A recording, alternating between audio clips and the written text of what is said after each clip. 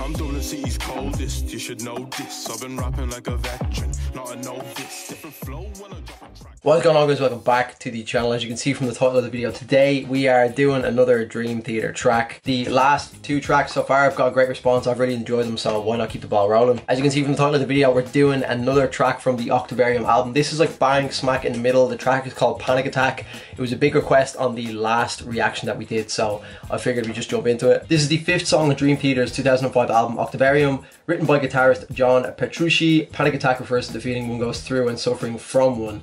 To punctuate this feeling, the song is played at a fast tempo, likely the fastest song that the band has made up to this point, while also frequently changing time signatures throughout, never letting up until the end. This song gained some fame / infamy when it was featured in the video game Rock Band 2 as one of the hardest songs in the game on most instruments. The last video I asked, could we get 1,000 likes in 24 hours? It just came short, but again, I only put the little pinned comment on that video late, a few hours after the upload, so a lot of people would have maybe just watched it and then didn't see the comment, didn't like, so I'm gonna have it up straight away ready to go. So if we can hit 1,000 likes on this video, that'd be great, guys. Let's keep the ball rolling with Dream Theater. Without any further ado, we're gonna jump in and see what a shorter track from Dream Theater, apparently a much heavier track as well, has to offer.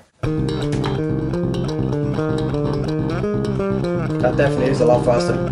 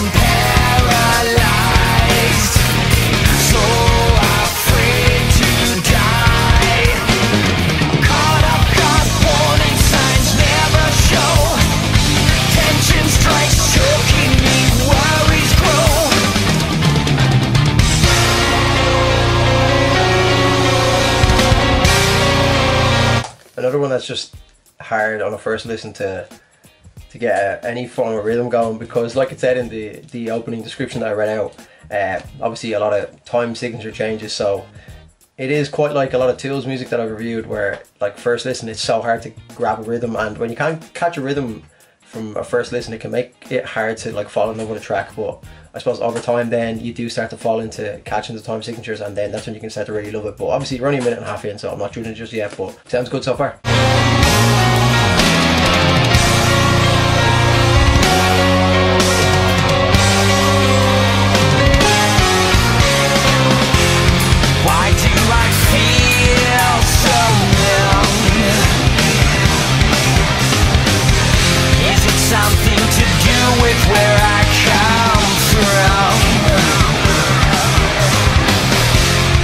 Should this be fight or flight?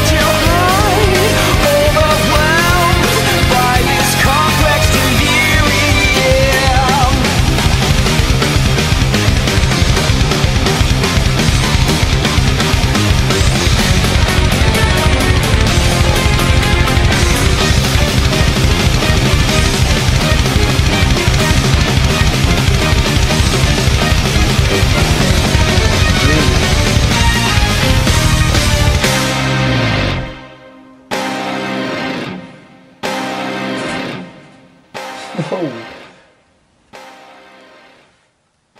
I'm not someone who has experienced many panic attacks before, to be honest. That's not to say that I haven't. There's been maybe 2 or 3 occasions where I have had bad ones, but other than that, I'm not someone who deals with like really bad anxiety or anything like that. I'm not going to sit here and pretend that I am. But from the brief encounters I have had with it, man, anyone who has had any form of a panic attack or has like panic disorders or anything like that will know that that track is quite a good representation of the roller coaster of emotions that you will feel. To me, the biggest comparable elements from a panic attack to the instrumental side of that things was the kind of waves of speed that came. Quite hard to put into words because I'm trying to describe the feelings that are being created by music that are describing a panic attack. So, you know, but again, from my own experience, it does feel like it can kind of come in waves. You kind of think that, okay, I'm starting to relax a bit more now, and then you can, like, if it's something as simple as not getting your breathing correctly and not really sitting down and calming yourself down, it can kind of come on in another wave again. And I felt like there was some more mellow parts to that, and then there was the heavier, faster, really intense guitar riffs, and then the drumming sped up as well, which is kind of the panicky part of it. So I've always said, for any other bands that I've done on this channel, I've done a few bands before that are kind of concept tracks where they display emotions or tell stories through the way in which their instrumentals are aligned, and I think that really says a lot about a band that can make you feel something like positive or negative with the way in which they arrange a track. Another banger from Dream Theater, to be honest. I think I'll have to listen to it a few more times myself because the odd time signatures make it hard to get into a rhythm with it from the first listen, but I'm sure after a few of those heavier guitar riffs will really sink in with me because I am a sucker for them, as a lot of you guys will know. But yeah guys, that is going to be me for the video. Like I said, if we can hit 1,000 likes on this video in 24 hours, that would be sick, so make it happen. Please subscribe to the channel if you have not already, been much appreciated. And yeah, I'm signing out guys, take care of yourselves. Make sure to drop any comments that you have down below, any suggestions for the next video in the comment section. And yeah, I'm signing out, take care, cheers.